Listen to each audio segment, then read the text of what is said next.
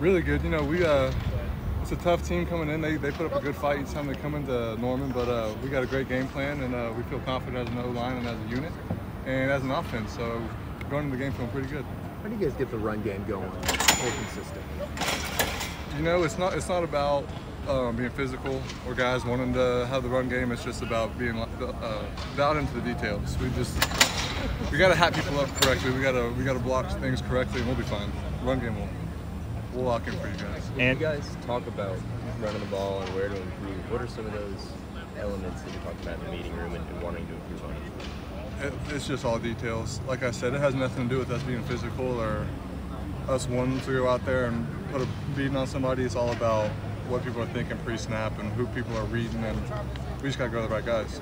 That's the number one thing. Andrew, you're Oklahoma born and bred. You understand as well as anybody how big the OU-Texas rivalry is. My question is, how difficult is the week before OU-Texas not to get caught up in the trap of looking past an opponent at your biggest rival? Right. You know, I mean, I think Coach Venable does a great job with us and with the team with that. We have a huge focus on just going 1-0 each week. We don't look ahead. Everything this week is about Iowa State. I haven't even thought about Texas, so you brought it up just now.